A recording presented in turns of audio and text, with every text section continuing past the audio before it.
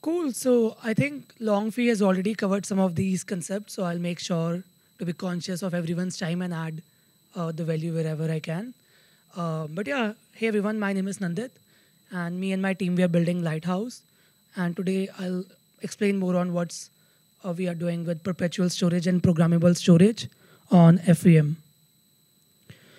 Cool. So our vision at Lighthouse is to take decentralized storage to the masses, and how we do it is with perpetual storage at the core, because I think this is something new to the table for cloud storage itself, and can help us differentiate from the existing cloud providers all across the world. And right now we have these SDKs that makes the job easier for developers to build programmable storage on FVM, and then you can even go one step further towards storing private data and building token gated applications. So within our current suite of products, we have Lighthouse Files, which is a very easy to use interface that anyone can use, even a non-crypto native person can use. Then we have our Lighthouse SDK, which can be used to store data on IPFS and Filecoin, and then do programmable storage as well. And then we have a Lighthouse CLI, which is again a very convenient tool for developers. And then at last, we have a Lighthouse Kavach, which is our encryption and access control SDK. So a brief intro about our perpetual storage model.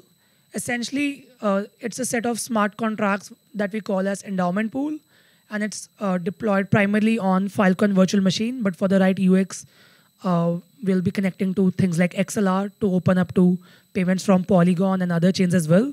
And you can imagine it as a public good which maintains and stores your files long term. So imagine before Filecoin deal expires, endowment pool releases funds for the future renewal of your files, and then the plan is to integrate protocols like Glyph and some other DeFi protocols like Aave and Compound to have a way to even grow this endowment pool, which is common for all the users and files. So yeah, the key, I would say, core of this talk is about FVM. So we want builders to build things like data DAOs, data derivatives, on-chain data insurance market, token-gated apps, or you can use it for as simple as like storing your NFT and video data and have a verifiable and long-term proof using FVM.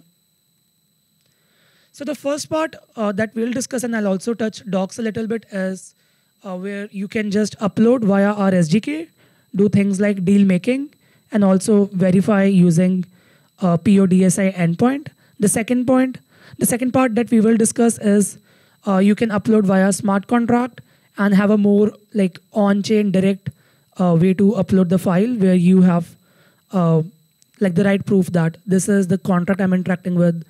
These are my deal parameters and how the data is being stored. And custom RAS work, we have an implementation for that, which Longfee has already discussed, so won't go much deeper into that. But essentially, if you see our documentation, these are some very simple steps, which is like you can upload via Lighthouse SDK. So that could be very simple, like calling an upload function. And then this was already there with us before as well. But what we have done new with the FVM is now that not only you can store your data, but you can also set many deal parameters. And that can be something as simple as how many copies you want, what's the repair threshold, like what happens if a miner drops the file, what action has to be taken on FVM at that time, how should the files renew, and how and which miners to store your data on. So yeah, I think it just makes storage way more smarter. In Web3, we've been talking about smart NFTs, smart money, but finally we have something called as smart storage, which I think just changed the game. Like I haven't seen anything like this around in the Filecoin community from like last 3 years. And like when I'm saying that, I mean like even outside that in the whole cloud storage world. Yeah, so you can actually input which SPs you want to make deal with. Like if you don't choose any, then it goes to some of the default that we have selected for you, which we think have good reputation. But you can put any SPs which are right now on calibration network taking deals, like the test network of FVM. But in future, it should be any SP as well.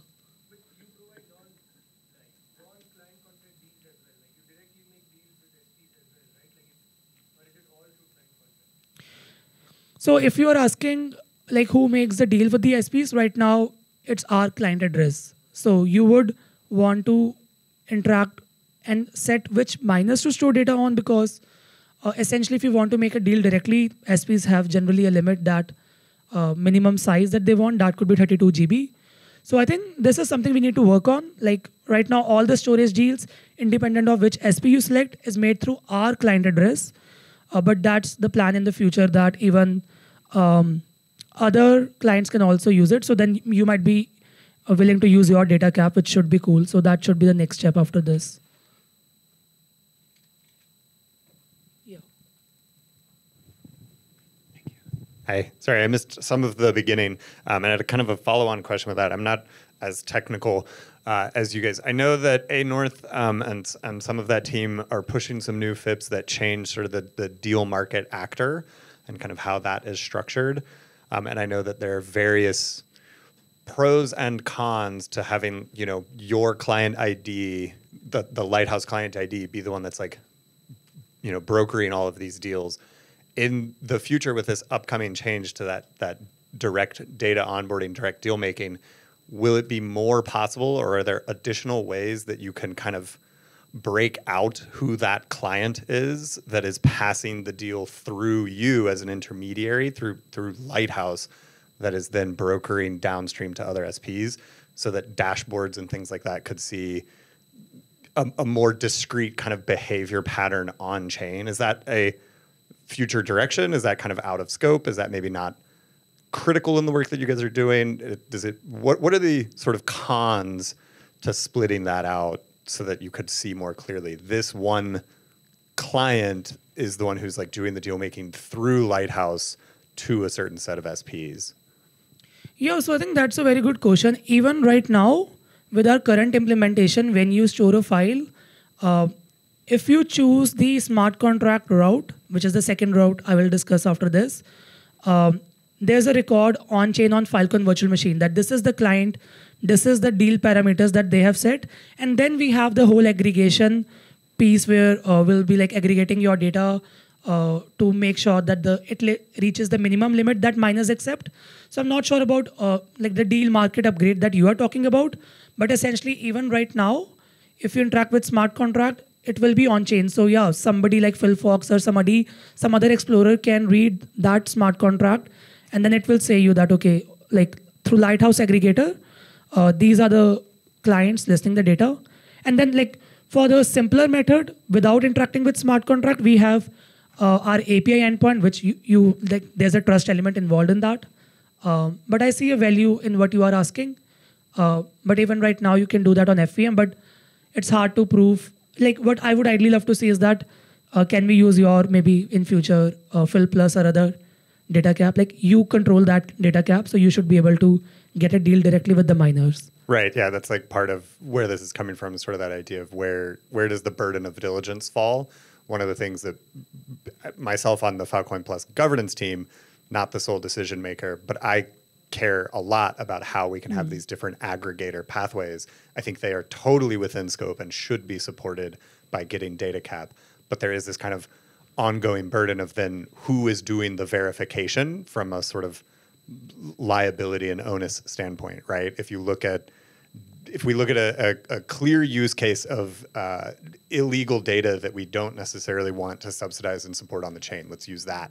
If a bad actor comes through this system and does not provide any diligence on who they are and tends to upload this illegal content, and that content runs through your portal, is given data cap, is sent to an SP, who is at fault, quote unquote, for that behavior pattern? Would it have been Lighthouse for not blocking that client by performing the diligence? Would it be the SP for not checking the data they were taking from you? Is it everyone? Is it no one? And so those like kind of unhappy pathways are a place where we have questions and curiosity. And I think that another question that is related to that is, like you mentioned, working with different SPs. What is the diligence process for you guys in choosing those SPs when they make qualitative claims about their data center or where they're located or their SLAs that they could reach for upload and download or retrievability standards. Is that something that you have a process for? Is it just let's trust them and then start doing deal making and see what happens? Or do you use Phil Green as another mechanism for having Phil Green perform that audit to verify they are in a certain location or meeting a certain standard? What does that kind of relationship look like?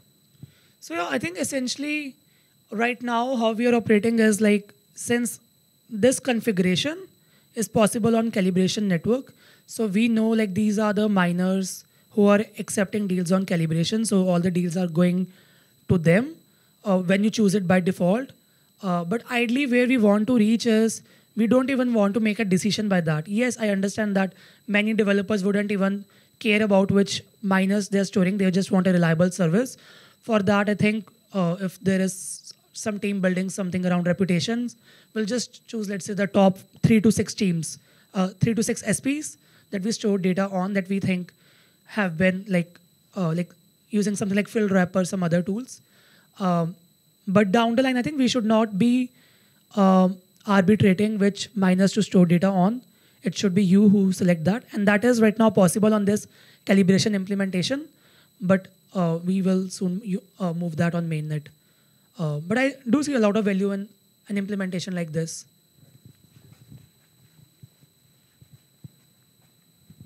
Just to add another point to this, so we are now also an aggregator. So there are, suppose 100 users whose files are in one aggregate. So now which client should initiate the deal? Which wallet address should initiate the deal? So since we have aggregated, so I think it's best that we initiate the deal. Which one to select among those 100? This discussion is great because it touches on building blocks in general for Filecoin and responsibilities that are being carried out by actors in the network that are not standardized in any way, that are not exposed through APIs. They're just responsibilities that lie on specific parties that are implicitly those, like over time, they've been concentrated on those parties.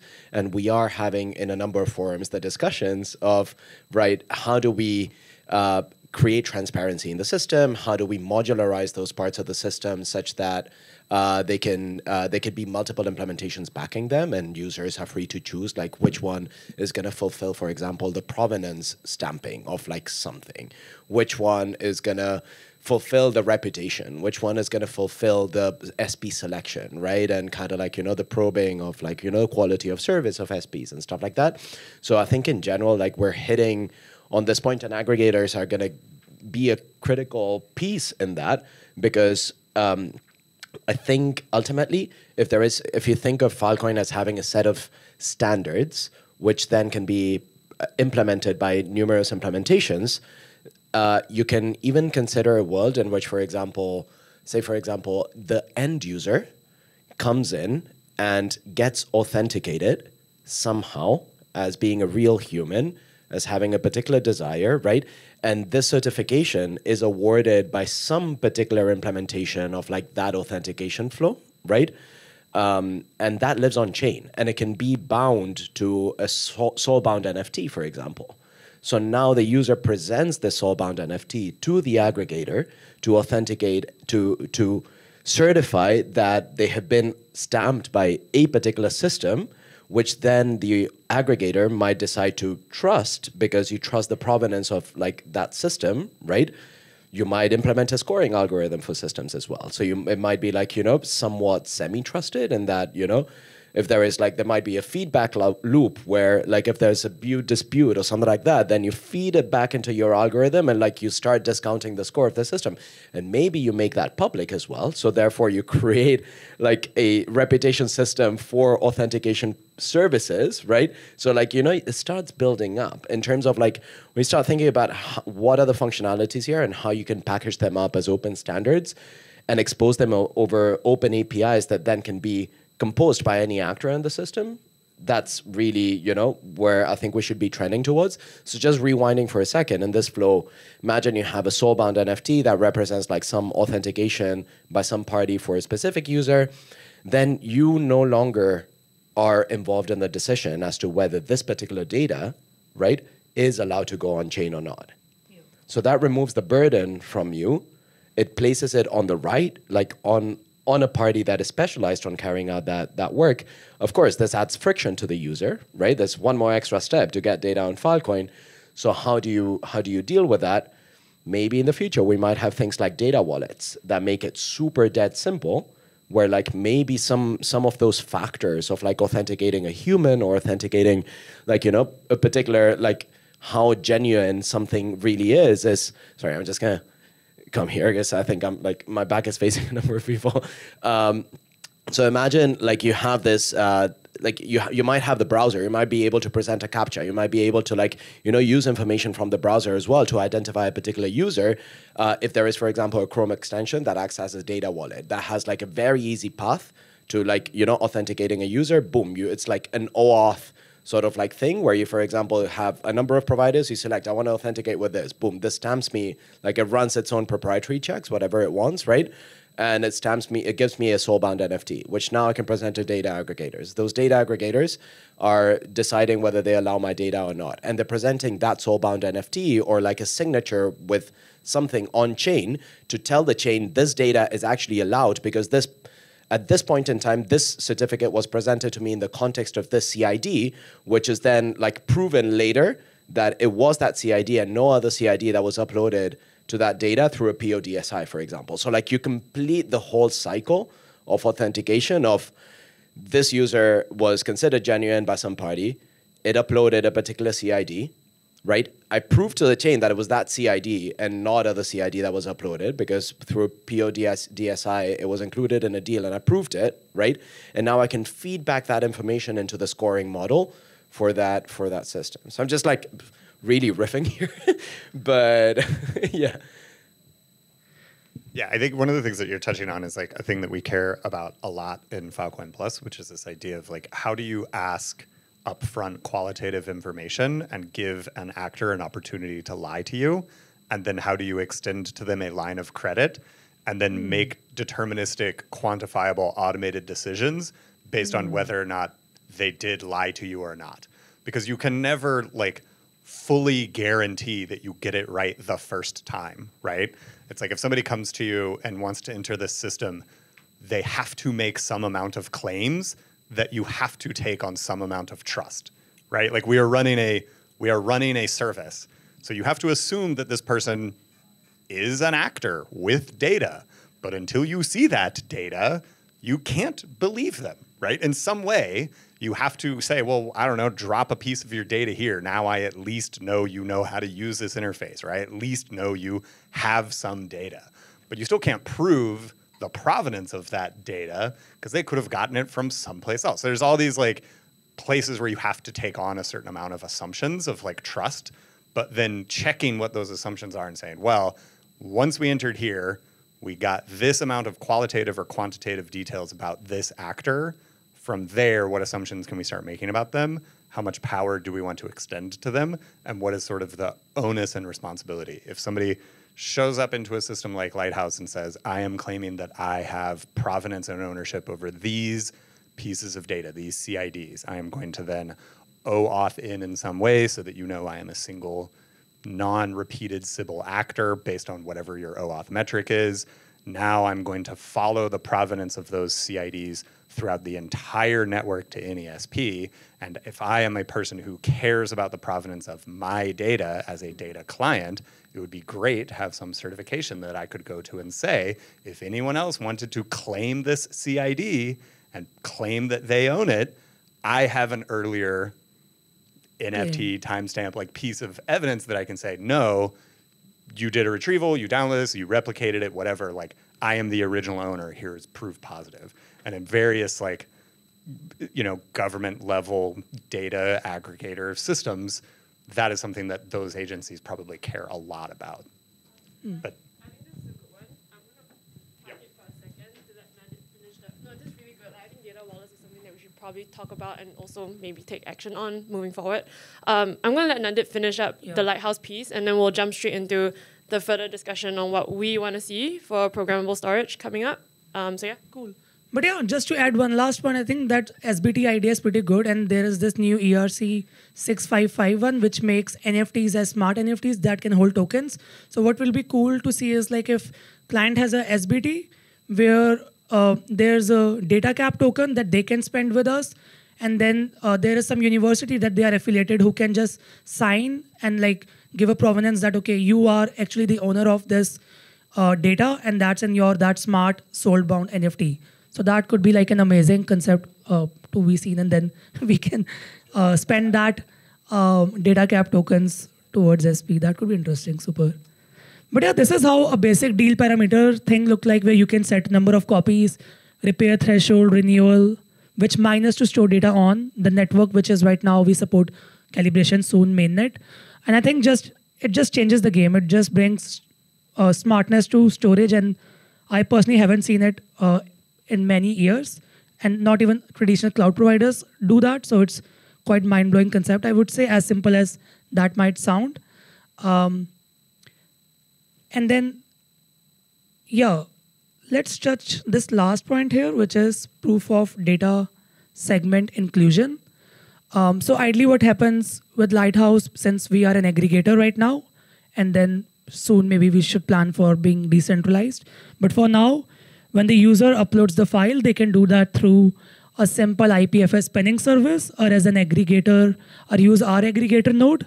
And then what happens is we aggregate their data into a larger file and deal and send a proof in a DB that we control right now. So which is this step number 2. And after that, user can call a single API to get this proof back from our DB. Now till here, the point is centralized. Like you are trusting us that we aggregated your data, the proof that we are giving you, this inclusion proof, you are trusting us. But things changes when you go on the next step, where now you can call a verification contract, use the inclusion proof that you got from here and send it to this verification contract. And if it like works, like if it doesn't return an error, that means that the proof that we had in our DB and that we are showing you through our API is actually correct. So I think this is again also one step forward that, yeah, we are aggregating, you are trusting us, but now you can also verify it. So I think less decentralization up here. So I wouldn't go into the RAS part because Longfee has already covered that, but I might, yeah. So I'll just take 2 minutes more on what else is happening at Lighthouse. So we released this Lighthouse Kavach SDK, which is our encryption and access control SDK. And then you can store private data as well, and many teams are doing that on Filecoin using Lighthouse. And something that we released just 2 weeks back, which is a mind-blowing concept, is that now you can connect your signatures, that could be like calibration network, your like wallet with a passkey. So what that enables is now you would be able to access an encrypted file using your fingerprint and face ID login, which I demoed 2 days back on our client onboarding session. So I think it just makes the user experience, because on my first slide, I mentioned that our goal is to take decentralized storage to the masses, but perpetual storage at its core and making sure that all nearby elements are also there. And we think encryption is an important part. And last but not the least, like I'll give a form where you can sign up for this desktop app, which is coming soon. It's already in testing on Mac, Linux, and Windows.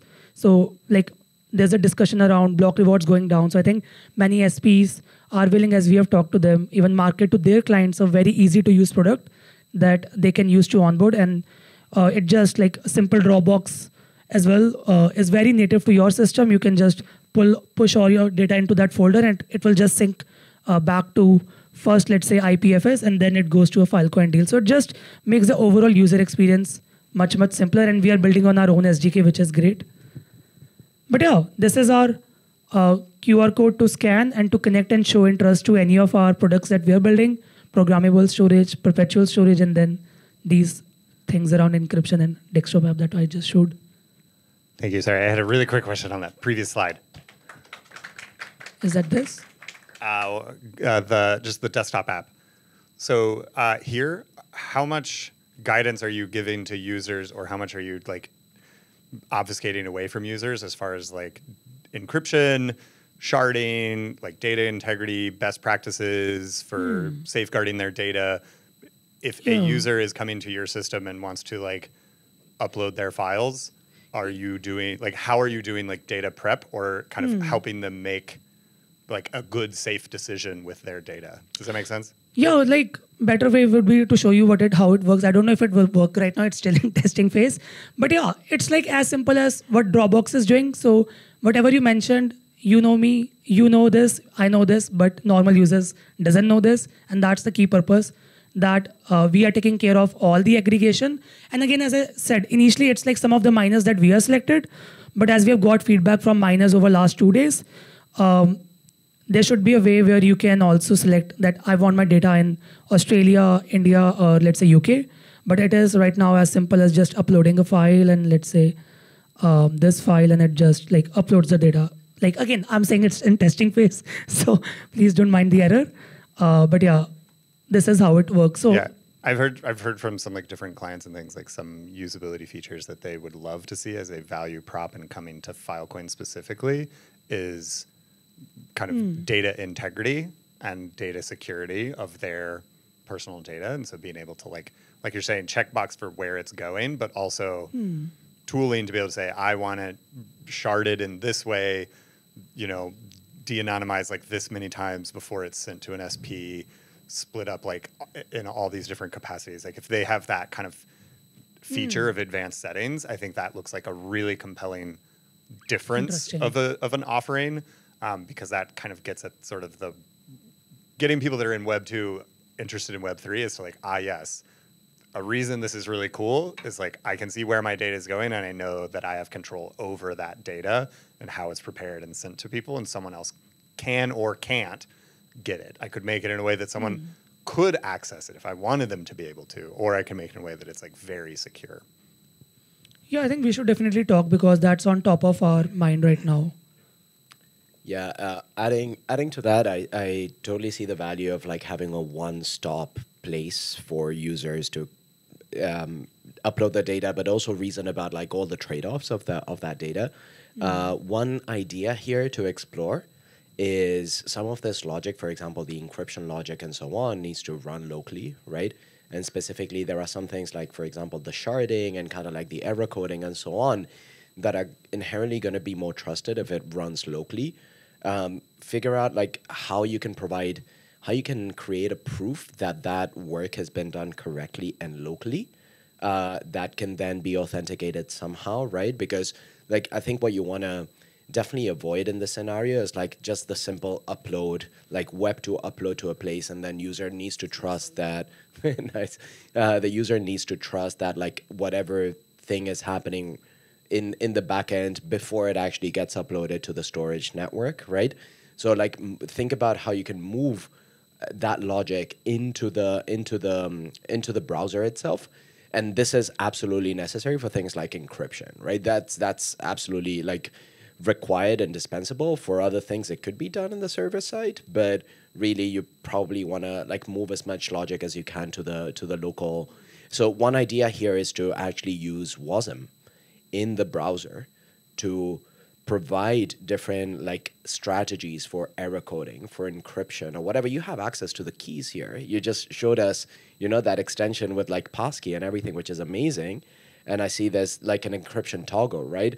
So imagine like, moving the encryption strategies, obviously like through WASM modules in the browser, and moving as well the error coding and the sharding so that all that work happens locally in the browser. And the result of that work, it's what's actually uploaded to Lighthouse for safe storage into the Filecoin network. Just thinking about like, how we can like continue moving, offloading, like, what are usually like server-side responsibilities in Web 2 into, a self-sovereign sort of like setting and housing for them in Web 3. Yeah.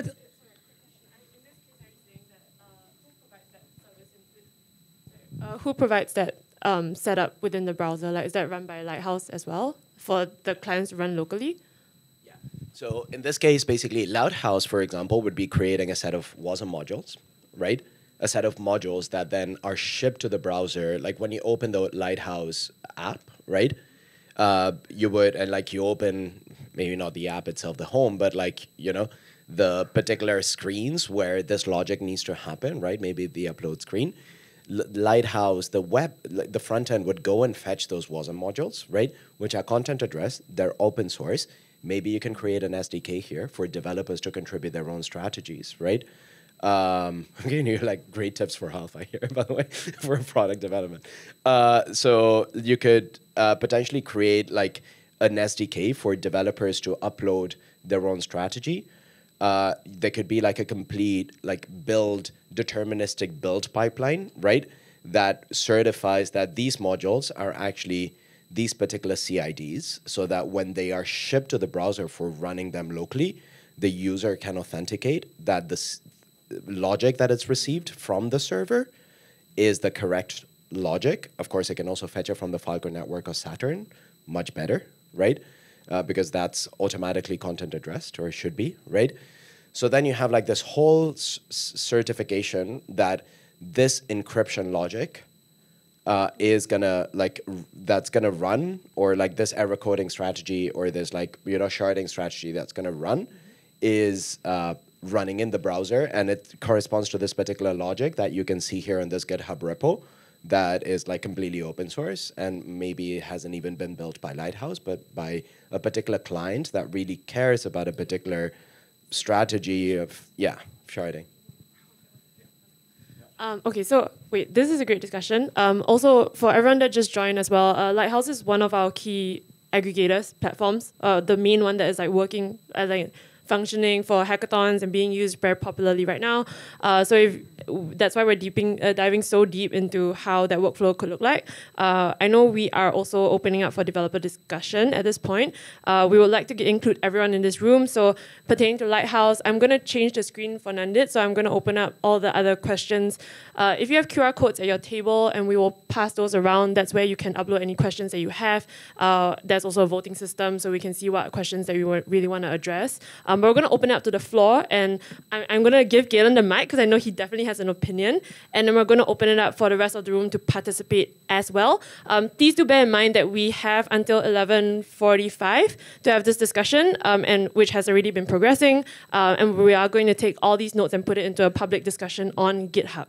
So start raising your hands and start getting included in the discussion. Yeah, I'll let you keep going with Nandit as well. Yeah, this just a short thing, like what Ro was just mentioning is like another great product development monetization strategy where like these can be upgrade features behind a paywall, and like thinking about ways to like upsell people on this. They can also be things that like another developer can then monetize and pay. And so you are like Lighthouse becomes a platform where other developers say like, I want to put my various like SDK encryption modules on there, and then there's a store where somebody's going and saying, oh great, my friend uses this one through Lighthouse, I'm going to go microtransact and buy this particular plugin for Lighthouse that encrypts in a certain way. And like you could monetize it in like a lot of different like types of streams, where the baseline experience is this like great drag and drop, decentralized, backed by crypto, super awesome. But if you want more, you can charge like a little bit from the downstream client who is like cares about this stuff and interested in paying for it. Yeah, I think that makes a lot of sense for sure. And then again, like when we were building this Jextop application, like again, our core focus right now is on developers and Web3 projects. But we were like, okay, why not build an end user application ourselves? So I think we are getting good response for various SPs as well who can use it and configure it for their own needs. Some want to use our encryption module, and some are like, oh, we want keys on our own system for those encryption keys. So yeah, I do see a value on what you are mentioning, and that could be like some another feature set. Yeah, thank you.